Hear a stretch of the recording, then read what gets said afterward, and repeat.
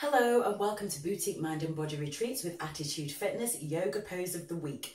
Today, or this week's pose, is the dancer's pose. It's easy for everybody to do because as usual there are grades. So we start with a quad stretch, which most of us will do when we come in from a run or just after a class. So I want you to start thinking about putting all of the weight on one leg. I don't mind which one it is. Chances are you're going to start with your strongest leg though. Start to bend the knee and tuck the bottom under. This arm will automatically go out as I'm taking my foot in my hand. My foot is on my bottom and I'm pushing my foot into my hand so I can feel the stretch down the front.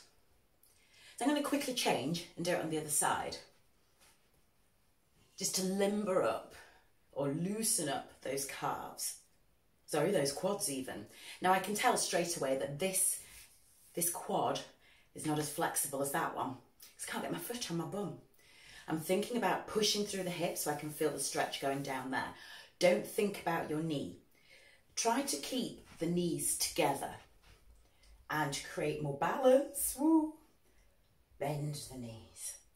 So the knee is pointing straight down to the floor. And now to develop it into a dancer's pose, to gain more balance, we bend the knees a little bit more. The idea is, when you do it, you need to be able to see your foot over your head if you're looking in the mirror or a screen. So roll those shoulders back, bend the knees, arm goes out for balance. I'm going to bend the knees some more, taking the shoulders back, keeping the knee pointed to the floor. And now pushing the foot away from my bottom.